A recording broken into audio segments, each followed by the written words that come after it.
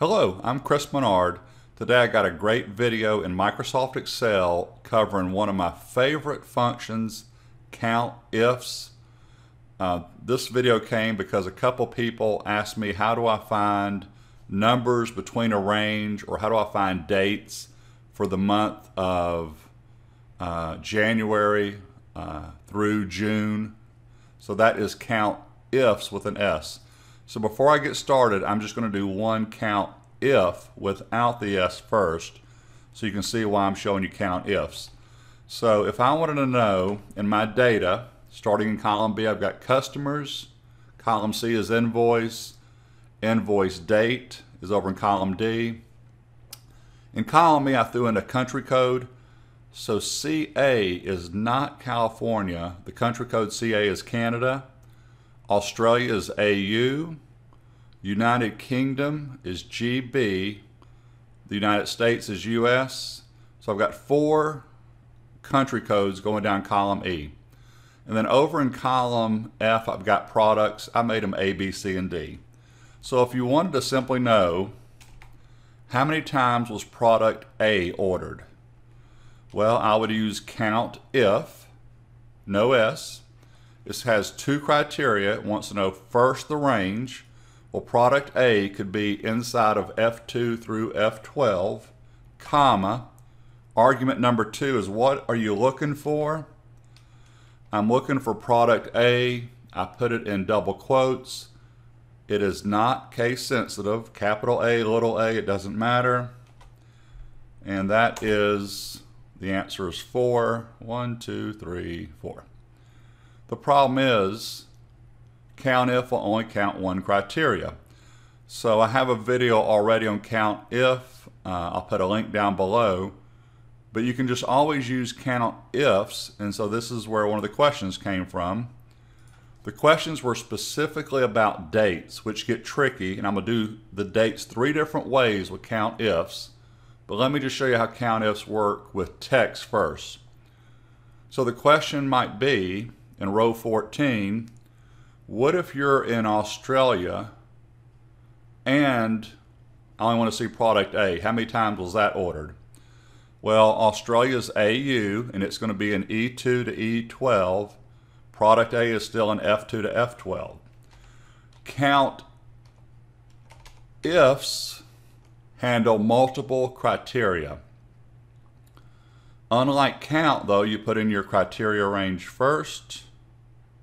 Actually, it's the same as count if you put in your criteria range first, comma. Now I'm looking for 2 different things. I'm looking for Australian A. There's no right or wrong answer, but I usually work from left to right. I find that easier to use, but I technically could have found the product first. So from E2 to E12, what are you looking for?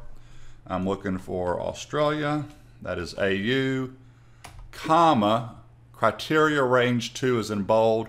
What's your next criteria range? F2 to F12, comma. Okay, what are you looking for here? I'm looking for product A. I could continue on with criteria 3, 4, 5. This should work though. Let's see if I get the number 2.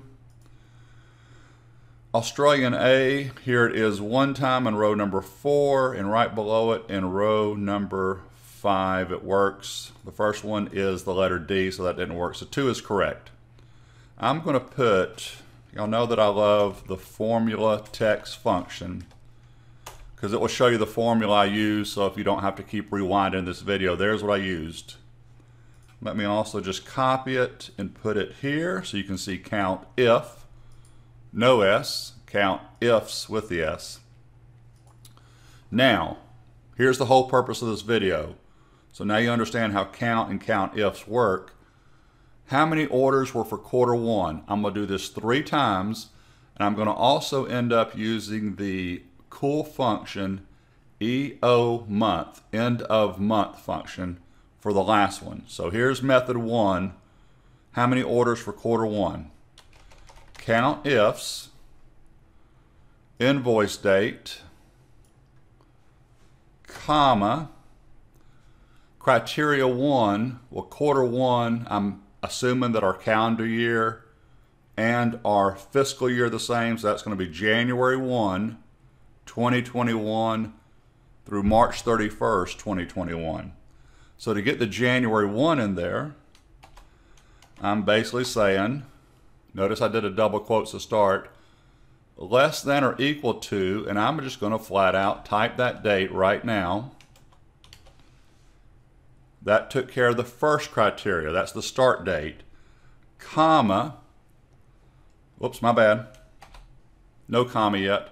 Close the quotes. I did a double quote before greater than. I got to close them after the date. Now the comma. Criteria range 2, it's the same range, comma, double quotes, less than or equal to 3 March 31st, 2021. You can get away with just the year, so just to prove it, I'm going to do it here. So if you notice, in the first argument, I did January 1, 2021, and in this one, I'm just showing you can get away with just the 2-digit year. I just did 21. I have the number 7. Let me go ahead and pull this down so you can see the formula. Let's go see if that's correct though. Click inside your data range, and before you sort, I always tell people this, do a Control A, because if I saw just this selected and I try to sort, column E and column F would not get sorted. And then your Control period jumps you around the range. So Control A, Control period. And again, this range is pretty small, but if I did Control A and Control period, and I'm down in row 98,000, I would scroll down and say, oh, I'm missing some rows, because I've seen people insert rows in their data range, which is a big no-no. But we're good here. Control A, we're good. So here we go. I'm going to right-click any invoice date, point to sort, sort A to Z. Now I've got it in order by dates. Just highlight them real quick. Down in the status bar, the count is the number 7, so we're good. That was method 1 right here. My least favorite method, by the way. But in this example, if someone said, I only want to know quarter 1, I would have used what I just did. The reason it's my least favorite is this reason. What happens if they say they don't care about quarter 1, they just want to know from March 1 to March 31st, or they want to know 2/15 to 3/15. Well, I got to keep tweaking it, and then you've got to actually change the label over here. So let's make this method 2 easier. I'm going to put in start date, end date, and I'm going to just keep it with the quarters right now, but I will change this in just 1 second. So now I've got my date range over here. I'm going to just stay here right here and do it. Equals Countif. So this is method 2. Highlight this range. It starts off exactly the same, comma. I still have to do greater than or equal to. The last time, method 1, I kept typing 1/1/2021. You can see that on row 15. I'm closing it right now. I'm going to join or concatenate. I'm going to concatenate cell I7, which is the start date, comma, criteria range 2, comma, less than or equal to, close the quotes, concatenate the end date. That is it. This is the method I actually prefer right here compared to method 1. I prefer this method. Still got the number 7. I'm going to put this one, you also put it next to it. Control C, Control V. So there you go. The answer 7 again in the formula. If I change this though, back to my example, I'm going to make this just the month of January. I got 2. If I make it 2/15 to 3/15, I got 2, so it's working, but I'll go back to January just to keep this consistent. So far, so good. Last method, I'm going to use the end of month function. And this one, I love this method.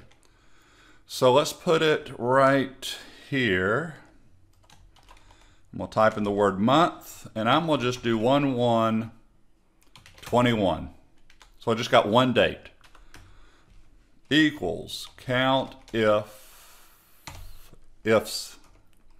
Criteria range is D2 to D12, comma.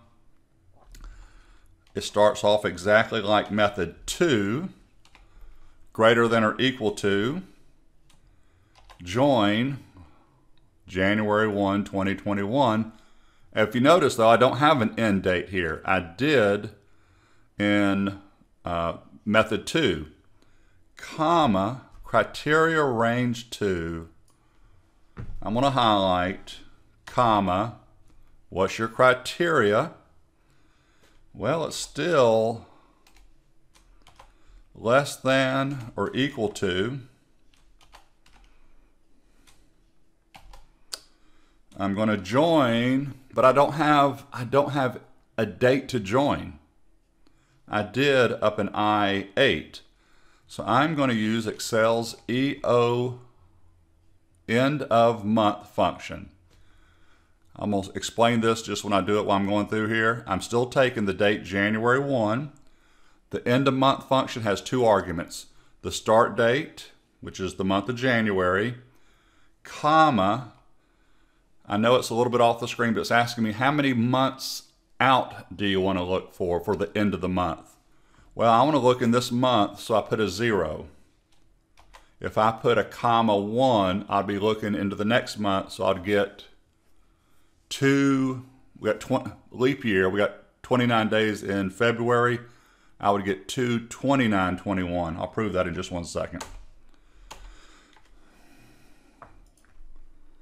So for the month of January, 2. There they are. So this is handy when you want to do months. So here's my example about quarters. Before I do that, let me explain this again. I'm up in the formula bar. So if I make it a 1, I know it just says the word month, but I'm looking out 2 months. So it's January, but I'm going to go out one more month. I've got the number 6, so that should be the first 2 months of the year. The answer is 6. So there's that formula. So if I really wanted to go quarterly, I would make it the number 3. I'm looking 3 months from that date. And I have the number 8. My bad, I'll make it 2.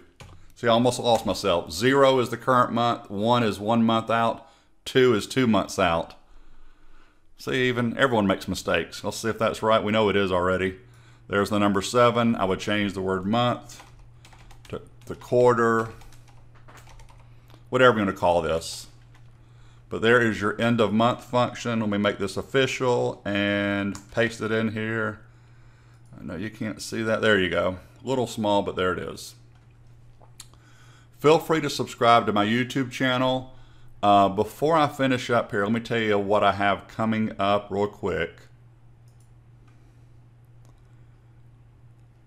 I will have on Thursday, January 16th, I'm going to show the annual percentage rate versus the interest rate. I'm going to pull up some mortgage websites, but I'm going to crunch the data in Excel to show you the difference between the interest rate and the annual percentage rate.